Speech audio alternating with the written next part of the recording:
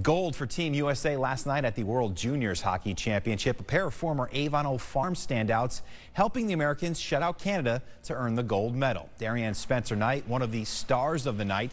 The Team USA goalie stopped 34 shots in the 2-0 win over the Canadians. Meanwhile, Trevor Zegras had a goal and an assist for the U.S.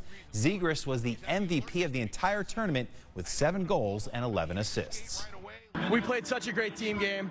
I mean, obviously having Spence between the pipes and throwing up a shutout there really helps. But man, we really came together for this game, and I'm at a loss for words. No one ever was negative. It was all positive throughout the whole tournament. Everyone was supporting each other. And I think that was a big thing. Everyone was in it together no matter what. So.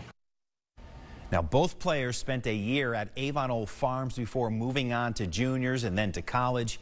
Avon Old Farms head coach, the legend, John Gardner, says Knight and Zegras were special players for him, and they could have both easily skipped this tournament, but playing for their country was too important to pass up.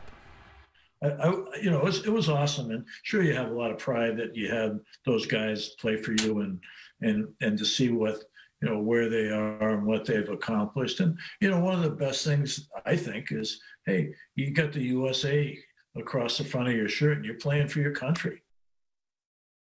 Can't argue that. Gardner hopes to get back on the ice with his team later this month.